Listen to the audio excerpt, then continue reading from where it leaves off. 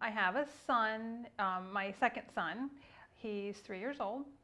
When he was 9 months old, he was diagnosed with something called Canavan disease. Of course, we had never heard of it.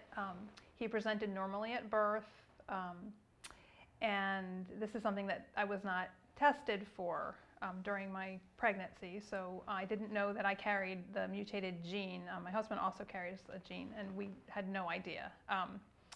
And so we found this out, and then the ball started rolling with finding specialists, local specialists that could help us, and it also led us to finding out-of-state specialists that could help us with this, to give him every possible chance at the best life that we could give him.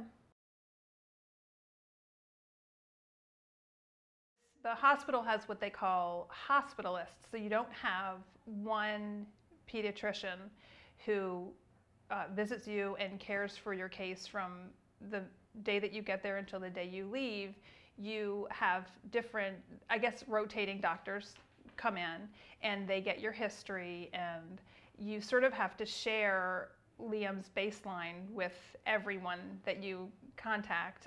His list of medications, you are repeating the same story over and over and over again. I feel like I explain the disease to them and what works best for Liam. I feel like my voice is so much louder than if I had doctors who knew his baseline, who knew him.